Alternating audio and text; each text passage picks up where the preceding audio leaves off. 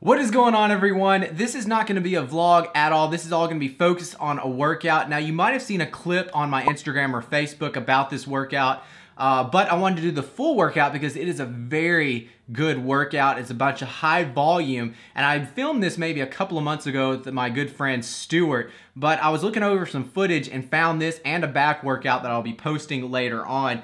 But I wanted to show you guys because this workout really gives you an idea of how hard I work out. A lot of the times when I film, I feel like y'all don't get the whole experience, and you really don't see how hard I work out because either the person filming me is filming like the first or second set, so you're not seeing the drop sets, you're not seeing the supersets, or either the person recording is either spotting me, and that is why you're kind of not getting the full workout. But in this workout, we filmed a lot of the drop sets and supersets, so you're gonna see the full workout here. This was a very high volume workout, so if you're looking for a great chest workout, this is it. We started off with an incline machine press. It was a hammer strength machine. A lot of the times recently I've been starting off with dumbbell pressing because I've had some shoulder issues on my left shoulder, and dumbbells don't seem to hurt it as much as barbell. Because I guess you're not in that fixed range of motion, because dumbbells, you can kind of adjust wherever it hurts. You can kind of move the dumbbells around. So I've been doing a lot of dumbbell work, but at this gym that I was working out at, the gym only goes to 120-pound dumbbells. And for me, doing incline press, 120-pound dumbbells, I can easily do for over, 12 to 15 reps. And doing the very first exercise, I wanted to go as heavy as possible. So that's why I started off on the incline press.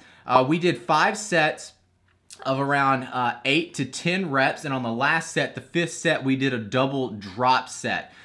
So we just went as heavy as we could go. Of course, we warmed up beforehand. We didn't jump straight into the weight because if you jump straight into your working weight, you will eventually hurt yourself. So you have to warm up and then get into your working sets. And our working sets were, like I said, 5 sets of 8 to 10.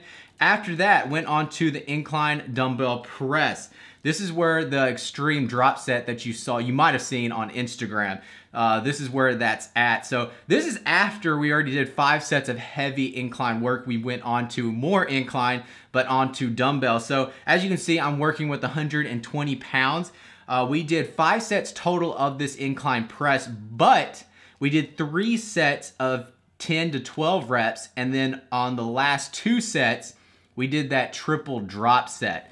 So not only did we do 1 triple drop set, but we did 2. So that was insane. After doing all that, we're pushing each other to the max. We are not leaving anything in the tank every single drop set. So a lot of the times I see people go through the motions and only get, like, let's say they go for 10 reps and they quit at those 10 reps. But really, I look at them, they could easily do 12 to 15. I never do that. I normally go straight to failure, so I'm gonna be pushing every single set to failure. And that's what we did throughout this workout.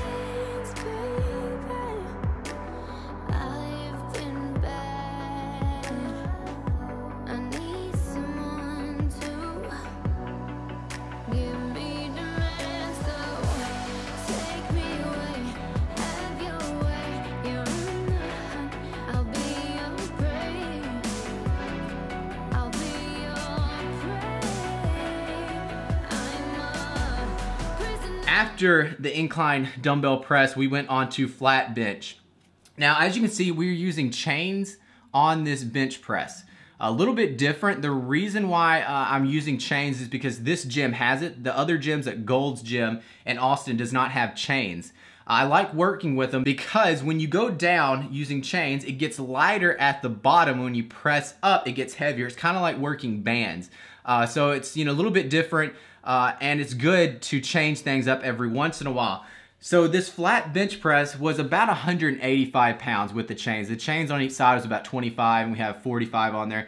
But what we did was 100 reps. So I would go hit failure, then I would immediately get up and let Stuart do as many reps as he could do, and then I would lay back down, do as many reps as I could do, and just switch out until we got to 100 reps. So sometimes we'd rest maybe 30 seconds, and then sometimes we'd rest only around 15 seconds because it depends how many reps that person gets. It was pretty awesome.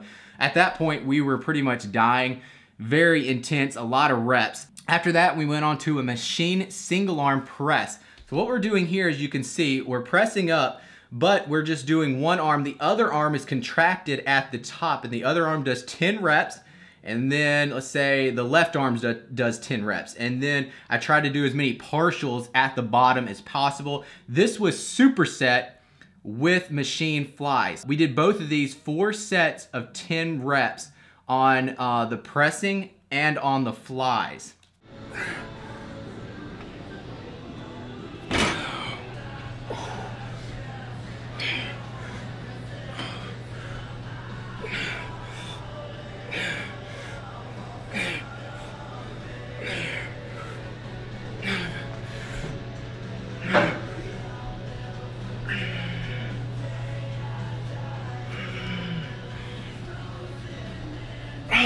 It's not over, guys. I know a lot of y'all are like, okay, that's the workout, it's over. No, not even close. We have another 3 exercises. So after the flies and the press, we went on to a Smith machine close grip press.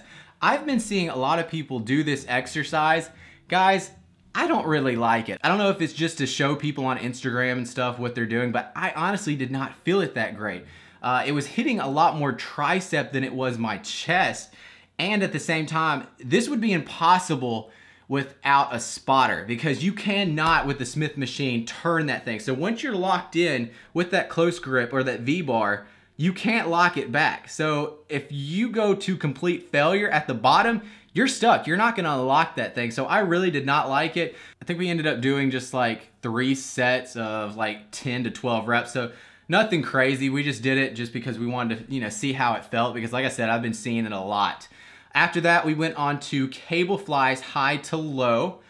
We did that 4 sets of 12 reps. Nothing special there.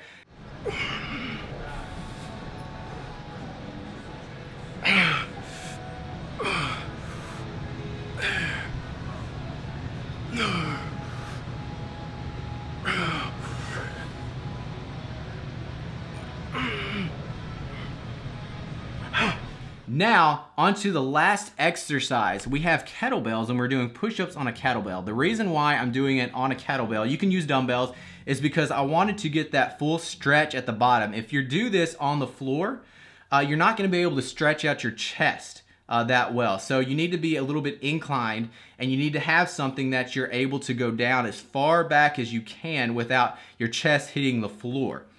So we did push-ups max. So we did as many push-ups as we could do. I think it was maybe around like 20 reps, but this is the hard part. After you get done doing as many reps as you could do, we would hold the stretch at the bottom for 1 minute. Yeah, 1 minute. That was extremely tough. So we'd go for as many reps as we could do, and then immediately holding the stretch at the bottom for 1 minute. And we did 3 rounds of that. And that was the end of the workout, guys. It was extremely hard. I still remember this workout. And like I said, this was a couple of months ago that we actually filmed this thing. So if you want an extremely tough workout, give this one a try. But that is the end of the video, guys. I hope you enjoyed that. And if you did, please give the video a thumbs up. Be sure to subscribe, and I will see y'all next time. All right, guys, peace.